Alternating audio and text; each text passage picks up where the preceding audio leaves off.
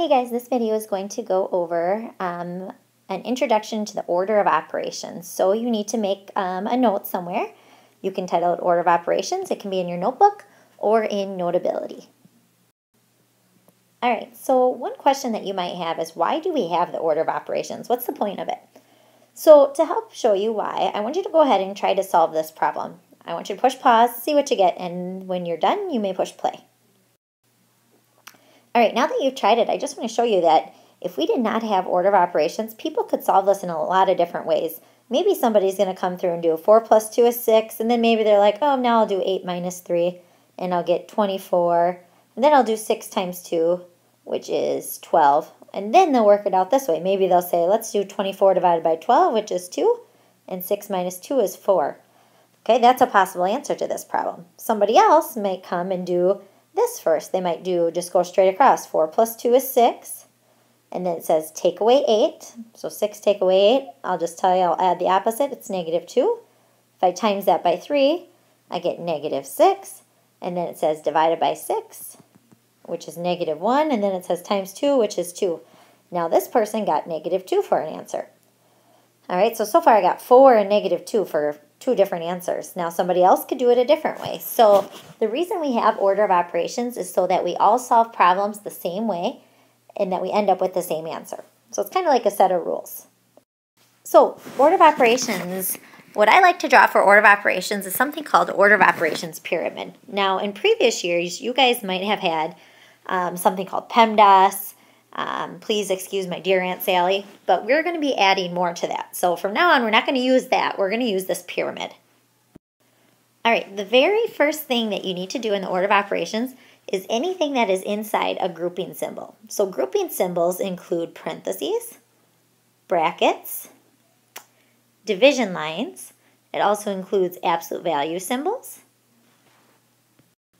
All right, so those are the different types of grouping symbols that we're going to work with this year. So you need to do those first. Okay, after you do inside the grouping symbols, you still need to follow the order of operations inside there. Next comes exponents, square root symbols, and something called cube root symbols as well. Okay, so anything with an exponent, a square root, or a cube root, which those are basically sort of like grouping symbols. So these things kind of all go together. That's the next step. Okay, after you do inside there, you need to do multiplication and division. So I'm just going to draw a times symbol, okay, and division. And you need to make sure you go from left to right. So whatever one comes first, you have to start with that. If you see multiplying first, you do multiplying. If dividing, then you do dividing. So left to right. And finally, the very last thing that you do at the very end is you add and subtract. Again, you have to go from left to right. If subtraction comes first, you do subtraction first. If adding comes first, you do adding first. So here is our order of operations pyramid. This is the order we need to do our problems in. All right, before we get solving some order of operation problems, I just want to give you a couple key definitions. The first one is called an expression. We've already been working with expressions, but the definition of an expression is a combination of numbers, variables, and operation symbols. So here would be an expression. 4x plus 3 minus 2. That's an expression. Okay, or maybe you might have 3x squared minus 2, or 4 plus 7. Those are all expressions. Now, within that expression, there's something called a term. Okay, terms, these are very important. Terms are the parts of an expression that are separated by adding and subtracting. So if I wrote this one out, 4x plus 3 minus 2, my terms would be everything that is separated by adding and subtracting. So here's my adding sign, here's my subtraction sign. So here's a term, and here's a term. Okay, if I do another one, let me do this one. 3 times 2 minus 4 divided by 2. Okay, my terms are everything everything that is separated by adding or subtracting. I see my subtraction sign. So 3 times 2, that's a term, and 4 divided by 2, that's another term. So terms are the things that are separated by my adding and my subtracting symbols. So let's go ahead and check out these problems. Let's see if we can circle the terms. So I want you to push pause, and I want you to see if you can circle what you think the terms are. After you've done it, push play so you can check. All right, so the first one, Again, I'm going to go through and look for my adding and subtracting signs, which I see right there. So now my terms are everything right outside of those. So 4 would be a term, 3 times 2 is a term, and 8 divided by 4. Now you can see all that I have left that I did not circle were this subtraction and this addition sign. Okay, let's come to the next one. All right, so here's an addition sign. All right, so I know this right back here, that's going to be a term. Okay, now inside this division problem, I can still have terms. So up here, I see a subtraction sign, so my terms are 10 and 3 times 4. And on the bottom, I'm going to have some terms as well. Here's a subtraction sign. So my terms are 4 and then 8 divided by 2. Again, they're separated by those addition or subtraction signs. All right, and let's go to the last one. All right, I see here's an addition sign.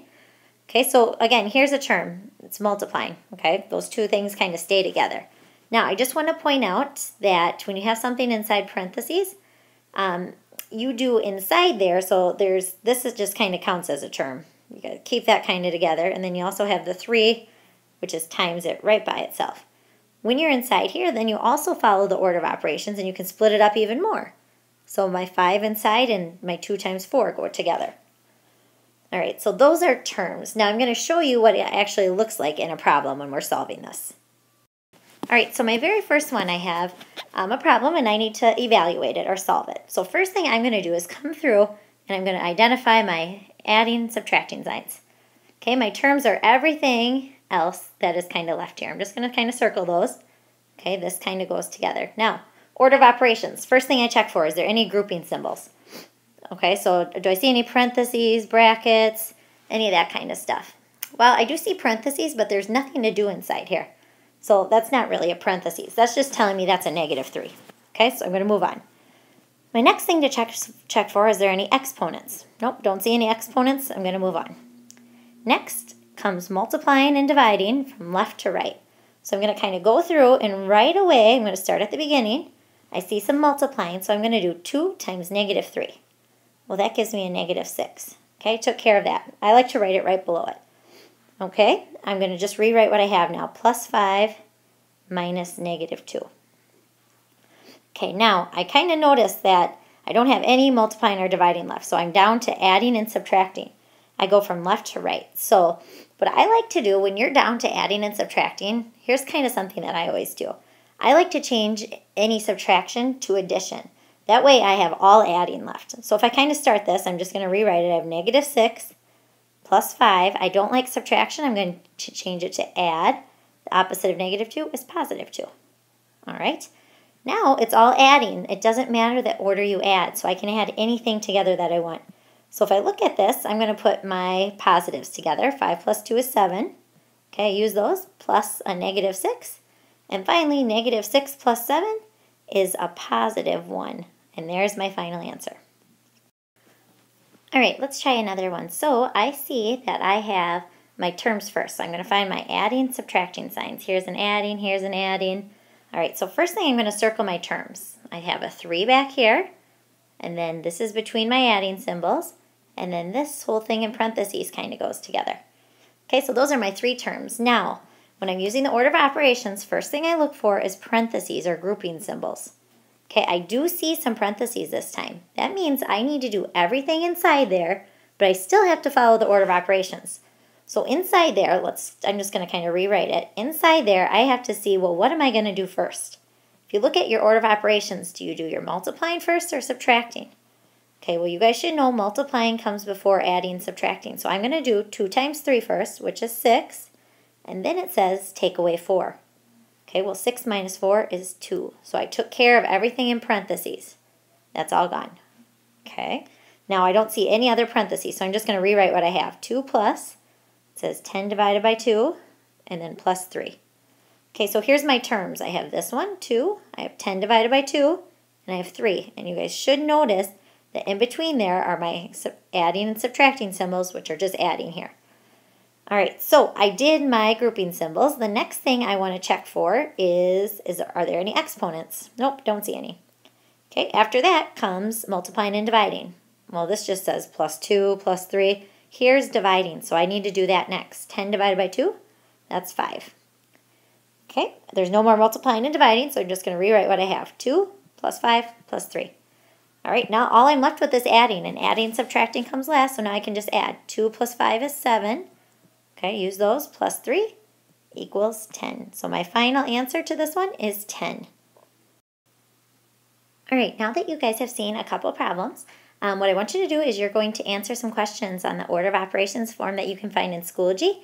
And I'll just tell you, this is going to be one of the problems that you do need to work out. So I want you to try this in your notes and come up with an answer, and please make sure you show your work. All right, so make sure you do this problem and then submit the form.